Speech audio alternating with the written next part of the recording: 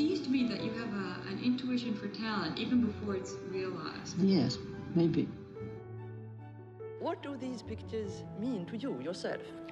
Oh, they've become more or less the most important part of my life. I can't imagine now living without them. She'd carved out a niche for herself, and she filled it, and she made it as a collector, and as a kind of collector that never quite existed before. She wanted this art as a mirror for her own strangeness. I think sex and art went absolutely hand in hand in her brain. She was talked about as such a slut for doing the same thing that all the men around her were doing. Peggy is a sort of model for the liberated woman.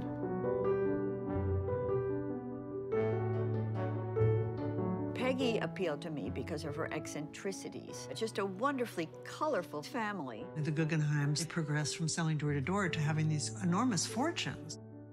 You must have been extremely shocked when your father died on the Titanic. Yes. She actually helped artists to leave Europe to the United States, so she very much saved artists. You could have wound up in a concentration camp. Yes, I know that.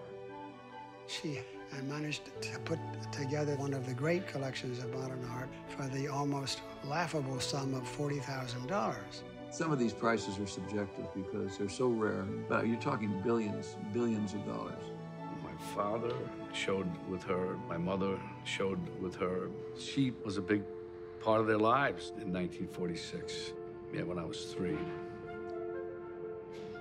I first met Jackson Pollock when he was working as a carpenter in my uncle's museum.